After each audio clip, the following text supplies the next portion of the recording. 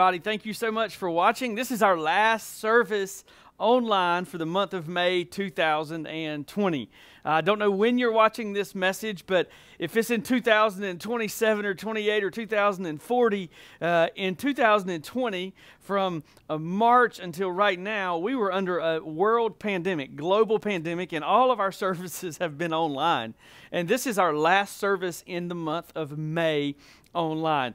I want to say thank you for watching. We are just about to start with some worship, and I'm excited to worship with all of you online as we engage in worship. I'm blown away by technology and the ability for our church to continue worshiping together even though we're not in the same room. But I believe those days are shorter that we are not in the room than they have been. The days are coming. In fact, I'm going to open up and tell you a little bit about our phases right now. We are entering into next week what we're calling Phase 1 here at Revolve Church, which means we are still meeting online.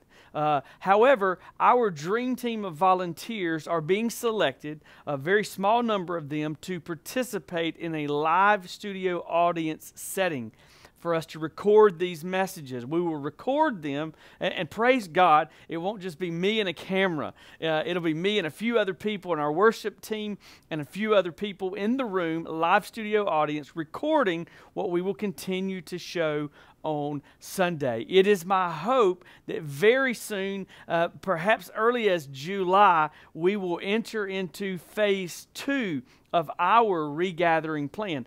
Phase 2 includes family-style services. Here's what that means. You will come to church if you're comfortable and sit with your family, maintaining socially distant spaces. And we are super hopeful that that's going to happen as early as July. Now, we are redesigning the service. We've asked our volunteers what elements should be there, what elements should not be there. And we're going to design a service that we really feel like will keep your children engaged for those of you that feel comfortable. Now, I do realize that some of you do not feel comfortable and will not feel comfortable coming into a gathering public setting among a lot of other people even in July.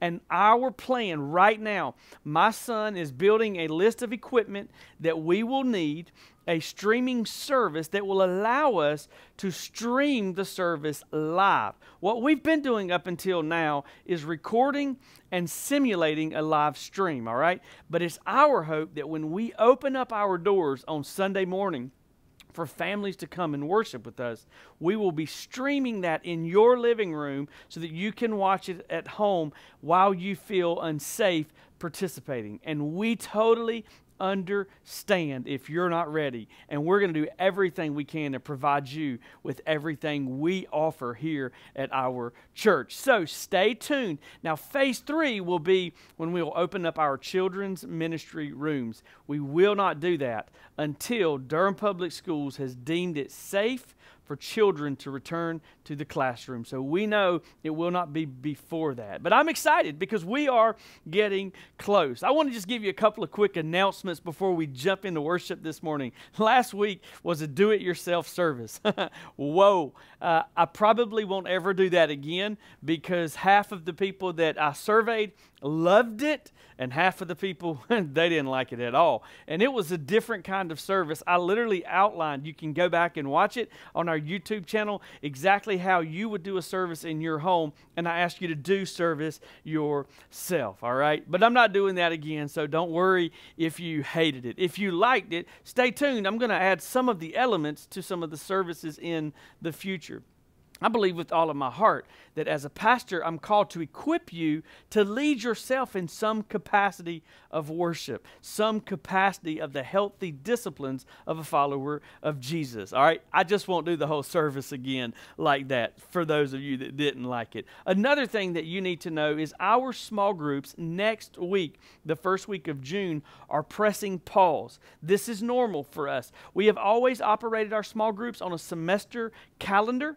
So we start them and stop them on semester calendars. And we're ending this semester next week, and we will relaunch a new semester July the 12th. Now, I believe in July, some groups will begin meeting again in person, but we are still going to offer virtual groups for those that are unable to attend in person because maybe you travel or maybe you're unable to get to the location in time from work, before work, or after work, and we're going to provide that. Or maybe you just don't feel safe meeting together. But new groups will launch July the 12th. And I'm inviting you, if you would like to lead a group, please send me an email, jeff@revolvechurch.com.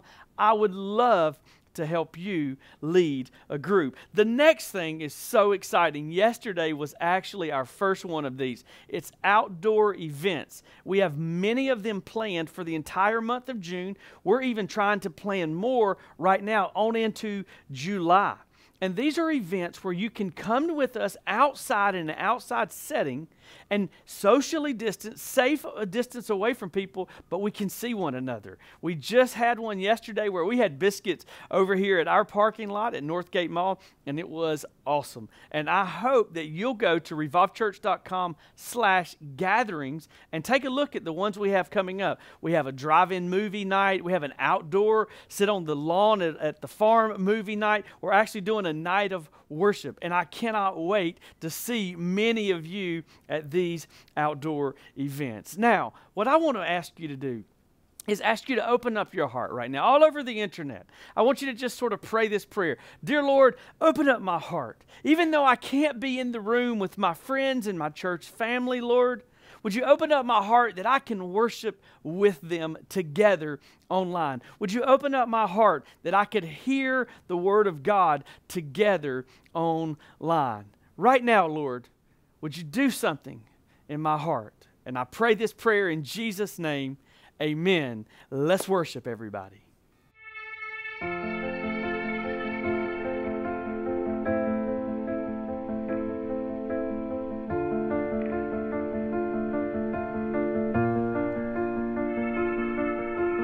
I keep fighting voices in my mind that say I'm not enough.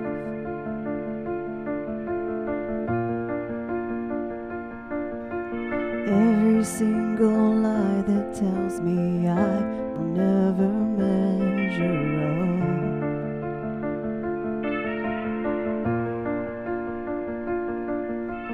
Am I more than just the sum of every high and every low?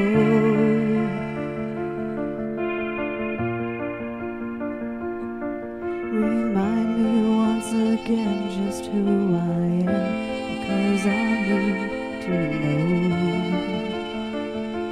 Oh, and you say I am loved when I can't feel a thing, and you say I am strong when I think I am weak, and you say I am held when I am falling short, and when I don't belong, oh, you say I am yours, and I believe, oh, I believe what you say of me.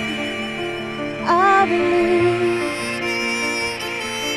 the only thing that matters now is everything you think of me.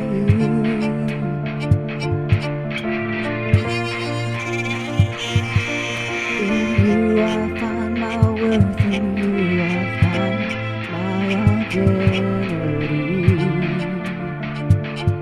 Ooh, oh, and you say I am loved when I can't feel a thing, and you say I am strong when I think I am weak, and you say I am held when I am falling short, and when I don't belong, oh, you say I am yours, and I believe, oh, I believe what you say of me, and I believe.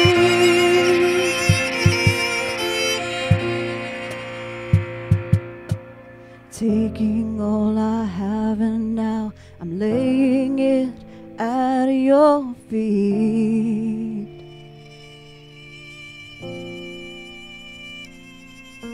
You'll have every failure, God. You have every victory. Ooh, oh, and you say I am loved when I can't feel a thing. And you say I am strong when I think I am weak. And you say I am held when I am falling short. And when I don't belong, oh, you say I am yours. And I believe, oh, I believe what you say of me. I believe, and I believe, oh, I believe what you say of me. I believe.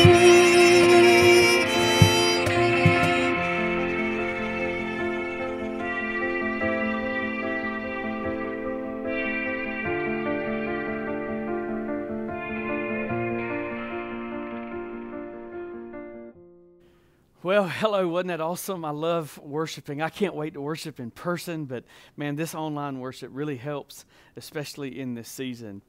If you've been around for a while, you know we've been in this season called Ephesus. I've literally been going verse by verse through the book of Ephesians, the letter that Paul writes to the region of Ephesus of all of these churches. And today I'm super excited to get pretty close to the end of Ephesians chapter 6. If you have your Bible with you, I want you to open it up to Ephesians chapter 6. We're going to be in verse 10. But before we go any further, I want all of you right now in the chat window to tell us, where are you watching from? If you're in Durham, Raleigh, Creedmoor, Bahama, Rougemont, Timberlake, wherever it is that you're from, I want you to tell me where you're at right now in your house or in your car. Are you on the porch? Are you in the bedroom? Are you in the living room? Are you on the kitchen? Where are you? Not just in the city and the location, but what location in your place? Where are you? Are you driving down the road? You should be watching this if you're driving down the road. And say hello right now to a couple of people online that you know are watching with you, all right? This is our sort of meet and greet, if you will, because meet and greet is probably gone from the church forever. We will probably never high-five in the church in a public setting. We'll never invite strangers to high-five other strangers in a room. That'll probably never happen again, all right? We may do the elbow or the fist bump. I don't know. Who knows what the future actually looks like. But today, we're going to be in this book, Ephesians, chapter 6. We're going to be in the 10th verse, and I'm going to cover about 4 verses. But I want to start by telling you just a little story. I have 4 children. Most of you probably know that about me. At this time of the recording, they are 15 years old, 10 years old, 8 years old, and 6 years old. Boy, boy, boy, girl is our baby. And my 2 middle boys, 2 middle sons, Braden and Jacob, they recently fell in love with football. And I remember a couple of years ago explaining to them football. And I was explaining to them the difference between offense and defense. And they didn't really know that the defense, this was when they were younger, they didn't understand that the defense is actually trying to stop the offense from scoring. And they didn't know that when the offense is the ones that had the ball. And the objective, right, the goal is to get the ball into the goal line. And the defense is to prevent that from happening. And the offense, their job is to get the ball into the goal. That's the whole role. And I explained that a little bit to them. Today, as we look into God's Word, I want to remind you of something. Of the Christian faith in this life following Jesus, there's an offense, but there's also a defense. We are called to live a defensive life and a defensive posture, but we're also called not to just defend the enemy. We're called to score and run up the score, I happen to believe. I'm reminded of a story. The year was, gosh, it must have been 2002. And I had just arrived in Charleston, South Carolina. Matter of fact, it was 2003. I lived in Charleston for a few months with the United States Air Force, and I got deployed overseas. I got sent to Saudi Arabia. We were preparing to launch the attack on Iraq. You should probably know about that story if you were alive during that time. And anyway, I was in Saudi Arabia, and I lived there for about 7 months, and I worked on the flight line, and my job was to put cargo on airplanes or passengers on airplanes and to send them to various destinations, all right? And so we had this big, huge, we called it the pallet yard. And what it was this big, huge sand pit area about the size of 7 or 8 football fields. It was just it was just cargo for days. You could see cargo. And one day I'd gotten a request for a piece of cargo to be delivered to an airplane. And so I pulled out my handy dandy sheet and I looked, okay, it's in the pallet yard, and it was separated by grids and rows. And so I knew it was on this row, and it was way away from the warehouse. And so I thought, you know what? It's nice enough outside today. I'm just going to walk out there. So I walked out there to this, look for this piece of cargo that I needed to take to this airplane. And I walked out there. Part of my job was to inspect it and make sure that it was ready. Well, on my way out there, I ran into a couple of my co-workers, and they were doing something looking for cargo. And anyway, as we got close to the cargo that I was looking for, all of a sudden I looked up, and there was this massive sandstorm, and it literally looked like from about 100 yards away, fog was moving towards us, and at a rate that everything that I could see was slowly disappearing. And it was getting close, and it was getting closer and closer, faster and faster. And just like the snap of a finger, this sand is now pelting me in the face, and I have literally grabbed a hold of a net. We had nets that secured the cargo to these big, huge pallets, and I was holding on to a net, and I couldn't see anything, and I was just holding on, and I felt something grab my leg, and it was somebody else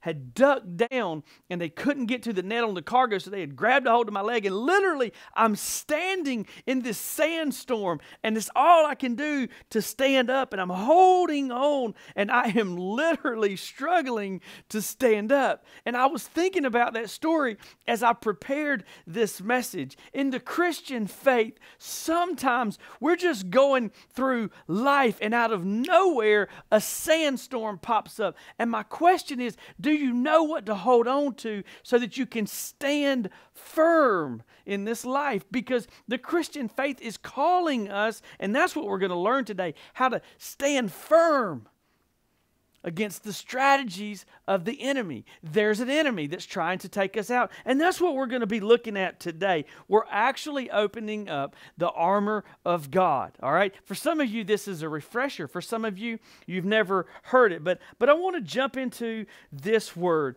because I think that many times in the Christian faith, we see people disappear or drift from the faith because a sandstorm showed up and they were not properly, adequately equipped to stand firm. Well, God's word tells us that we aren't only called to stand firm, we are capable of standing firm. And I want to help you with that. I want to help you stand firm against everything that the enemy would throw at you. So if you're ready right now and you want to learn from God's word how to stand firm, that's what I've titled my message, How to Stand Firm.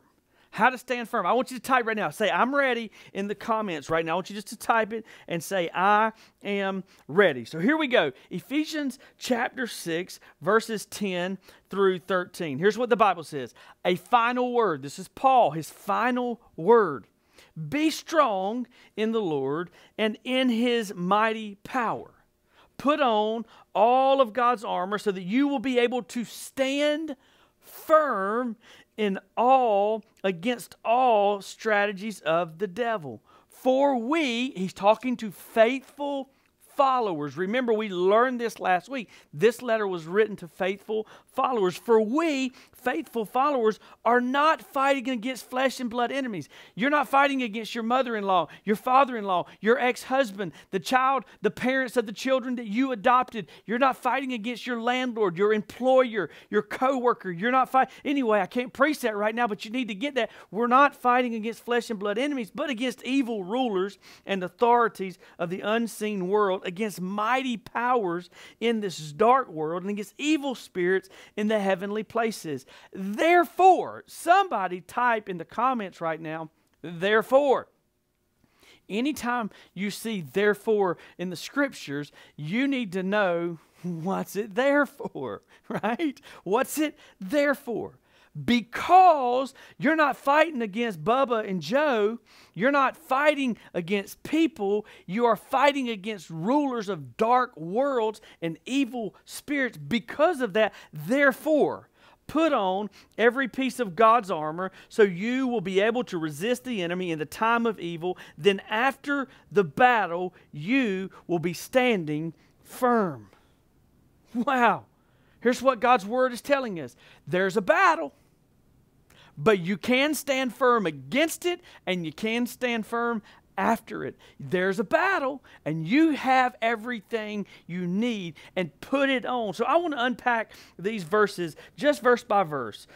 Verse 10 says, be strong in the Lord and His mighty power. Now listen, that is not the toughen up buttercup kind of strength it's talking about. You know what I'm saying? If you've had a kid, man, I have 4 kids, and every time they fall or scrape their knee or get hurt, I'm like, toughen up, buttercup. Come on, strengthen up. You got to get strong. Come on, strengthen up. Toughen up, buttercup. That's not what this is talking about. Paul is saying, you got to be strong in the Lord. It's not toughen up, buttercup cliche. And here's the truth. You've probably heard this or said this to somebody. You just got to fight through it. And I think in some things that's very true. You just got to fight through it. But in most things, spiritually speaking, when the sandstorm shows up, you don't need to fight through it. You need to faith through it. Stand strong in the Lord. Stand strong. My faith is in the Lord. Now, let me tell you something. The most dangerous place for a person of faith to be is not in a difficult season. That's not the most dangerous place. In a COVID or coronavirus, national, global pandemic, that's not the most dangerous place for a person of faith. A person of faith, the most dangerous place for a person of faith is any place that they think, I got this. I can handle this. I can get through this. That's the most dangerous place. When we think we are strong enough apart from the Lord, we are in a dangerous place. Be strong in the Lord. Verse 11 says, put on all of God's armor. Why? I love this. God answers the why question before we ask it. So you will be able to stand firm against all the strategies of the devil. Put on. Let me unpack this a little bit. Listen to me. Putting it on and putting it on the shelf is different. Put on all of God's armor. Put on all of God's... Listen to me. Putting it on and putting it on the shelf is different. You got to put it on, all of it. Putting all of it on and putting some of it on is different. You can't put some of it on. He said put all of it on. On the next couple of weeks, I'm going to teach you the whole armor of God and how you can put it on, how you can put it on, all of it, not part of it. Verse 12 goes on and says, for we're not fighting against flesh and blood enemies, against evil rulers and authorities, unseen world, mighty. Therefore, put it all on. I want to read verse 13 and unpack 2 things, defense and offense. Therefore, put on every piece of God's armor so you will be able to resist. Resist is to stop. Resist. If you're resisting, somebody's trying to offense. They're trying to score in football. They're trying to, and you want to resist that. You don't want to do that. This is defense, so that you will be able to resist the enemy in a time of evil. That's our defense. Then after the battle, you will be standing firm. This is our offense. We stand firm. Offense. Let me explain this just a little bit. offense in the Christian faith and defense in the Christian faith. Let me talk about a couple of things that we do here at Revolve Church. Weekly worship together. When we worship together, can I tell you what we're doing? It's offense. This is offense. We are advancing the kingdom of God when we lift up the name of Jesus. We are advancing the kingdom of God through offense, through worshiping. When you serve in the church, our dream team, about 75 volunteers that serve in the body of Christ. Not only is that something fun to do and good to do, it's a command from God's word. He says, I've given you a gift, and when I give you a gift, it's so you can build up the church. And when you serve in the church, you're on offense. You're scoring on the devil. Literally, you're scoring on the dark world by serving in the church. Hey, when you give to the church, you're advancing the mission of Revolve Church to introduce God to the people. Let me say this right. To introduce people to God and His purpose for their life. Or I can say it this way. To introduce God to people and God's purpose to their life. Either way you want to say it. When your generosity through giving happens, you are offense. We are scoring on the devil. Healthy relationships, our small groups. I know I said they're about to stop next week. They're going to start back. But when you get in them, can I tell you something? When you participate in a small group, you're on defense and you're on offense. And if you're leading one, you're advancing the kingdom of God. If you're participating in one, you're sort of on defense spiritually. Let me make this make sense. You're getting stronger spiritually as you discuss God's word with other people, healthy relationships. And what's happening there is you're learning how to be strong and stand firm and defend what the world is throwing at you, what the enemy is throwing at you. So that could be offense and defense. Devotion to God through Bible study and prayer. I teach you, I beg you, read God's word regularly. Devote your life to reading God's word. Devote your life to having a time of prayer with God. That is offense and defense, because sometimes God's word will speak to you and it'll cause you to do something to advance the kingdom. Sometimes God's word will get in your heart and prepare you and equip you. We're going to learn about this in a couple of weeks to fight when the enemy shows up, to defend the enemy and his attack. Even Jesus did this. Jesus was tempted out in the wilderness. And he didn't strategize on his own. He cut the enemy with the word of God.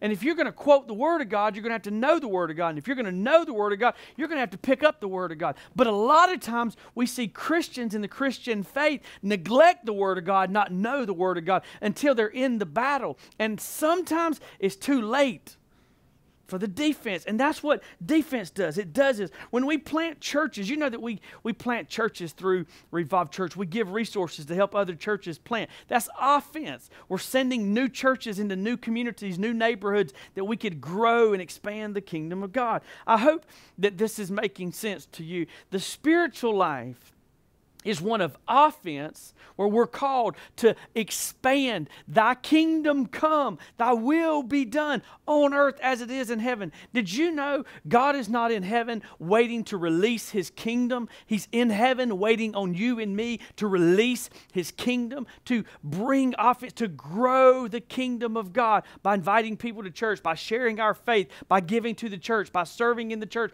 by loving people in our community. Jesus said that the world will know you're following me by the way you love one another, to advance the kingdom through offense. But if you follow Jesus, you got to get this. If you follow Jesus, listen to me, you will have trials. You will have sandstorms. You will have offense trying to score against you, strategies of the devil. And so you need a strong defense. These verses are really simple. And I just want to unpack them for you, man. If you can't tell, I am so eager to preach to a crowd of people, but I'm going to preach to this camera because I know you're watching it. I know this is helping you. I know that God's word says when it is preached, it will not return void. And some of you are going to grow in your defense this week. Some of you are going to grow in your offense this week. Some of you in your spiritual life, you're going to advance the kingdom in greater levels. And some of you are going to be able to stand firm against whatever comes your way this week because of this teaching. But let me just give it to you simple.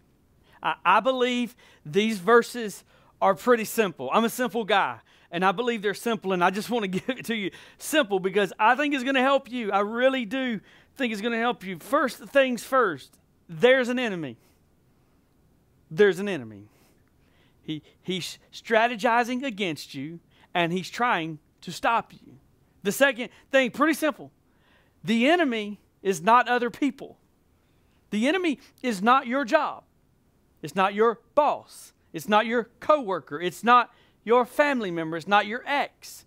It's not the person married to your ex. It's not who you think it is. The enemy is evil rulers of dark worlds. The enemy is not other people. But if we stand strong in the Lord, we can stand against the enemy and we will stand after the attack. That's a good word. You ought to type that up right now. That's a good word. But what does it ever even mean? How many times in church has somebody said, that's a good word, but what does it mean? How do I apply it to my life? And that's what I want to help you in today.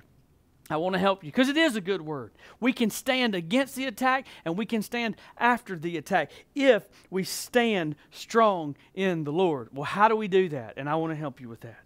I'm going to teach you about the armor of God over the next few weeks. That's what we're going to be talking about, the armor of God. Every piece is important, but it's important that you have every piece. The Bible says, put on the armor of God. How do we stand strong in the Lord? I'm only going to give you one step today. Over the next couple of weeks, I'm going to give you two more steps. The first step is be aware of the enemy. Be aware of the enemy. There's an enemy, and you have to be aware. If you don't know who the enemy is, you'll attack the wrong person, or you'll stand firm against the wrong thing because you don't know who the enemy is. You have to be aware of the enemy. Next week, I'm going to teach you how to be armed with the right weapons. And then the week after that, I'm going to teach you how to be adamant in prayer. But today, be aware of the enemy. There's a battle. And if you don't know the enemy, you won't know who to defend against. And you won't know where to stand firm, and you won't know how to advance. Let me show you something that Paul writes. Paul, who wrote this letter to the region of churches all throughout Ephesus, as he's saying a final word, stand strong in the Lord. There's an enemy that's coming your way. Stand strong in the Lord. Let me show you. He identifies what is not the enemy. 2 Corinthians chapter 11, verse 25. Paul says these words, 3 times I was beaten with rods. Once I was stoned. 3 times I was shipwrecked. Once I spent the whole night and a day adrift at sea. See, Paul had all of these things happen to him. Notice this. He was beaten with rods 3 times. He was stoned nearly to death. He was shipwrecked. He was left at sea adrift. He was beaten. But Paul knew that that wasn't the fight.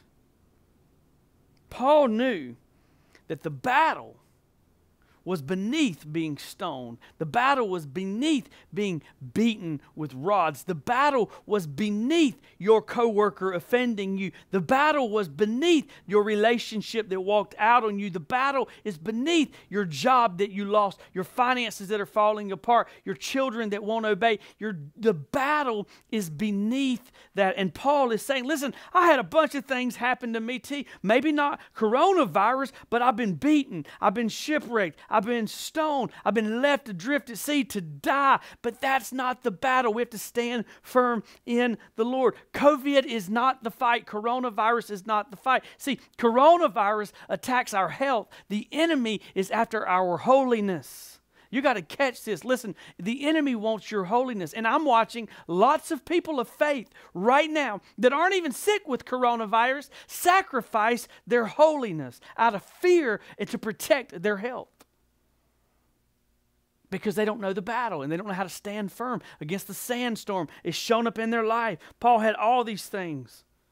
Listen, job loss is not the enemy. Maybe you've lost your job.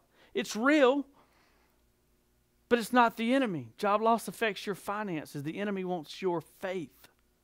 And to stand firm in the Lord, we have to have strong faith. In the Lord, we can stand against the attack. And in the Lord, we can stand after the attack. I want to give you basic 3 simple steps. 3 very simple steps that will help you.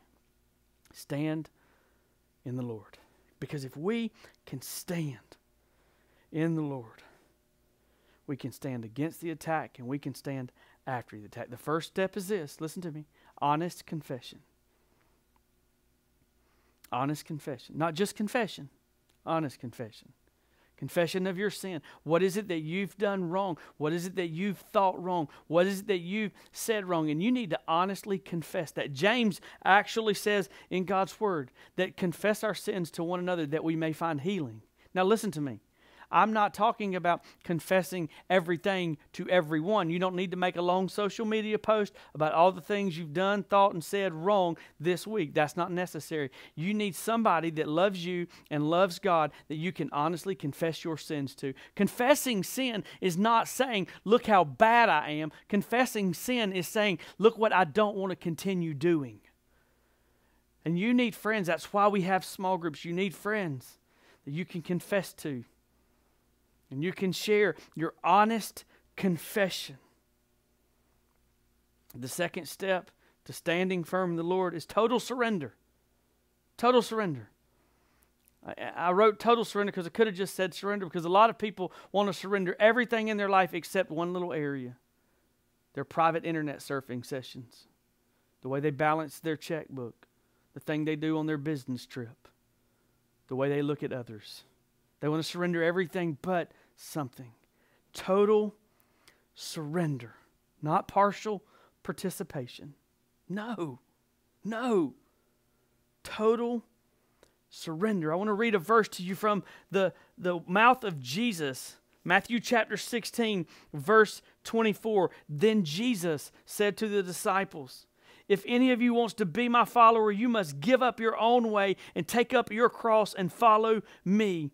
If you try to hang on to your life, you will lose it. But if you give up your life for me, you will save it. What? If you give up your life for my sake, you will save it. The words of Jesus. Jesus demands and deserves a total surrendered life. We have to die to ourselves every day for the rest of our life. Total surrender. Totally surrendered. Daily surrendered. Eternally surrendered. Totally. If you want to stand firm in the Lord, you got to surrender everything. Not an hour and a half on Sunday. Not even a tenth of your finances. All of your finances. Not the way you talk in front of certain people, but the way you talk in front of all people. Surrendered. Totally. He deserves it. Because He gave totally His life. And He didn't give part of His life for part of yours. He gave all of His life for all of ours.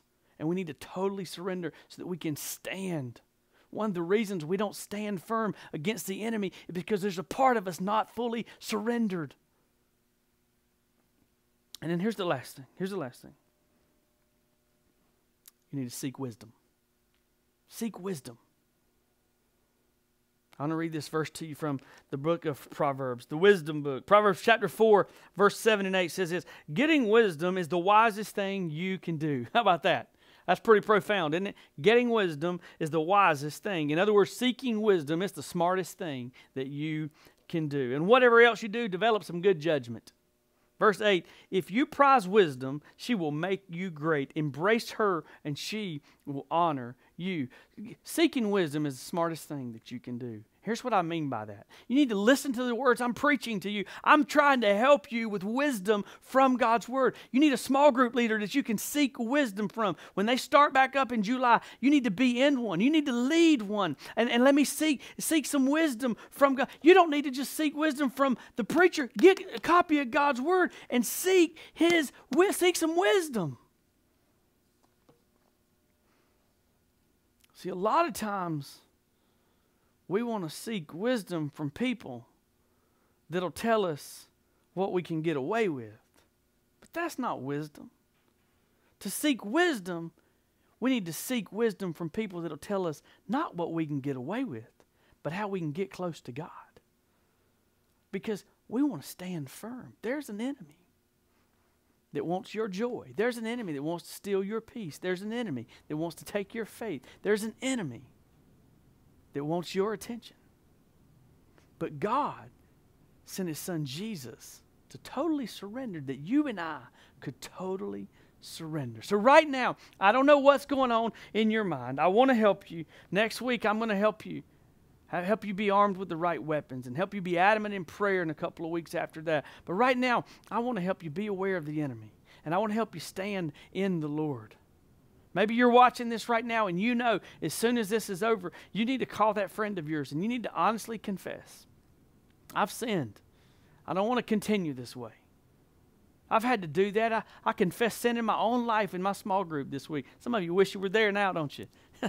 I did. I confessed it. Let me tell you what I told my friends this week, that I had confessed some sin to my own children for the way I said something.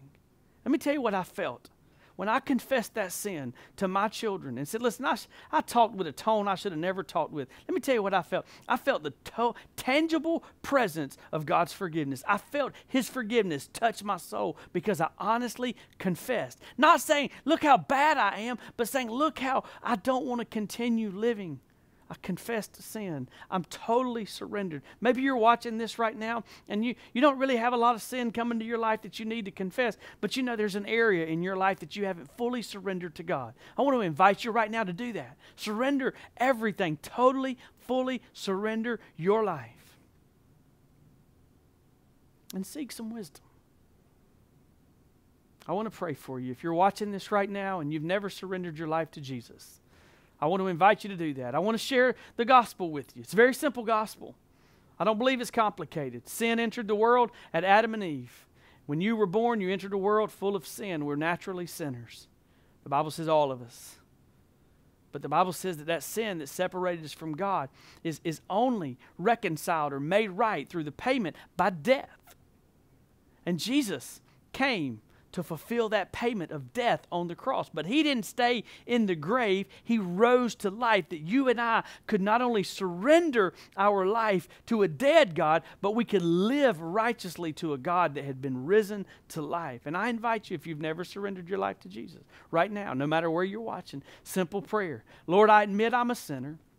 I believe that you died on the cross with your Son Jesus for my sin. And today I commit to live my life surrendered and serving our Lord and Savior, Jesus Christ. If you prayed that prayer right now, I want you to write in the comments. If you're watching on Facebook Live, I prayed that prayer. If you're watching on Church Online platform, I want you to raise your hand. There's a little button right there. Click, raise your hand. I committed my life to Jesus. If you're watching this on a replay, email me, jeff@revolvechurch.com, and say, I surrendered my life. I want you to know something, that as a follower of Jesus, there's an enemy, and you need to be aware of him.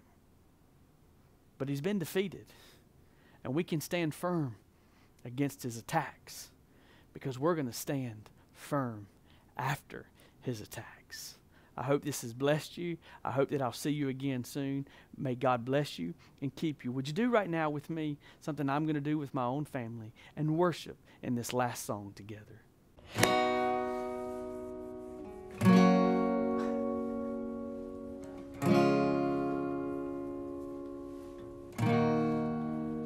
You are here, moving in our midst.